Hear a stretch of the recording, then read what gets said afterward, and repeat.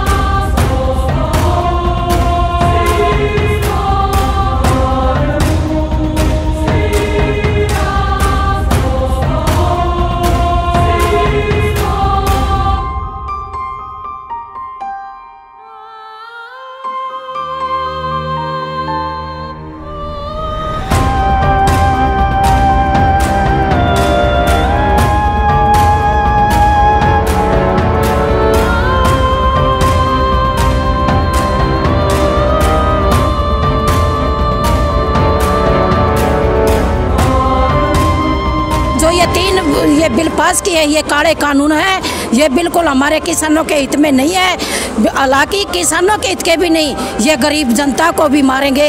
अगर आज जो किसान अनाज नहीं उगाएगा, सब्जी नहीं उगाएगा, फल नहीं उगाएगा, तो ये देश वैसे ही सड़ के मरेगा।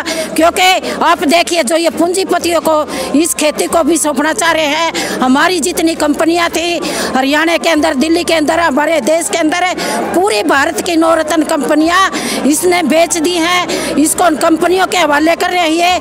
ये कंपनियों के हवाले करके हमारा बिल्कुल मजदूर का, किसान का खून निचोड़ कर ये पीना चाहते हैं, और अब हम नहीं सहेंगे।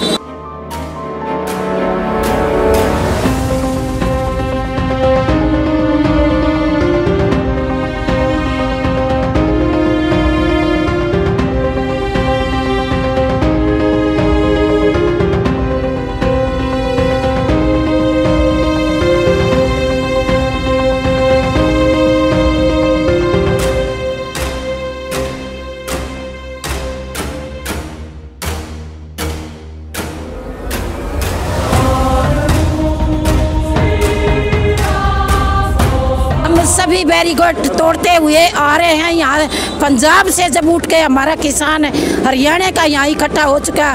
क्या अभी ये मोदी की नींद नहीं खुली है क्या? हम अभी बिल्कुल शांतिपूर्वक कर रहे हैं, लेकिन ये हमारी शांति को भी भंग करना चाह रहे हैं। तो हम भी आज बिल्कुल टकराव में खड़े हैं। आज हम उल्टे जाने के मूड में नहीं हैं।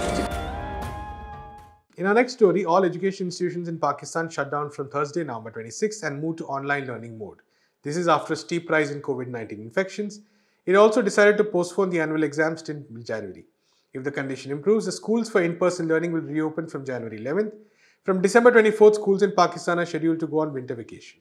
The fresh cases of infection have started rising in the country, with the past 3 days recording more than 3,000 cases each, after it substantially reduced in September.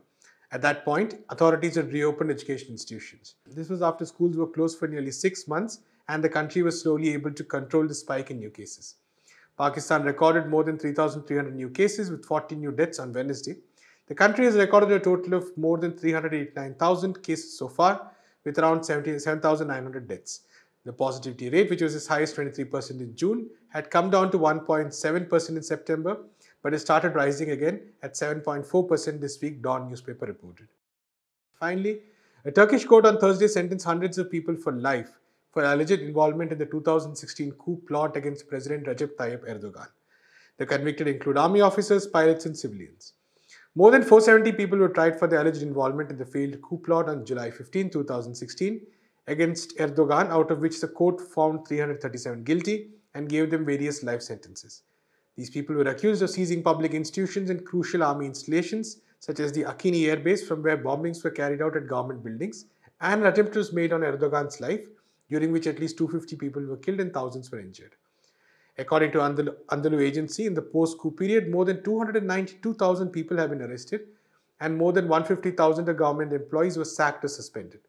So far, around 2,500 people have been given life sentences in cases related to the coup by different courts in Turkey.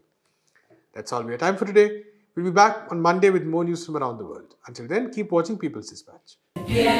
Cantar que vamos a triunfar, avanza ya.